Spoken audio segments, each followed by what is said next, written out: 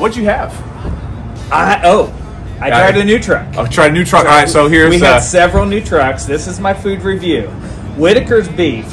I'm kind of a beef connoisseur, you know.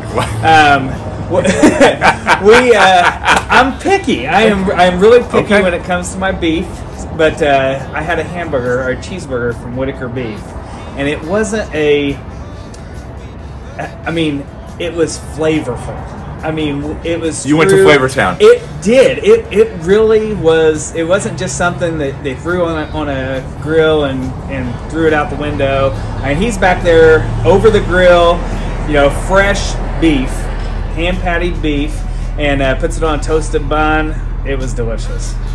Yeah, and they were, and I was very busy getting everything going, so I didn't get to eat until later. So they were out of everything except for the hash brown casserole, which was delicious too. So burger, I got lucky. Hash brown casserole, It was good. Fantastic. My wife had the nachos from there, which was a pulled pork nacho with some chips, and she said it was delicious.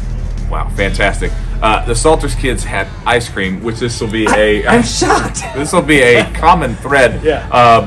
And I know this is going to be shocking. We tried a rainbow flavor, but we didn't want that after we tried it, so we went back to vanilla. So vanilla was fantastic and wonderful. Give them what they want. Yeah, they ended up sticky with smiles. Yeah. Saw a lot of chocolate-covered faces running around down there. I loved it. This one, there was twins down there in leotards, white leotards, pink and white, and faces in chocolate.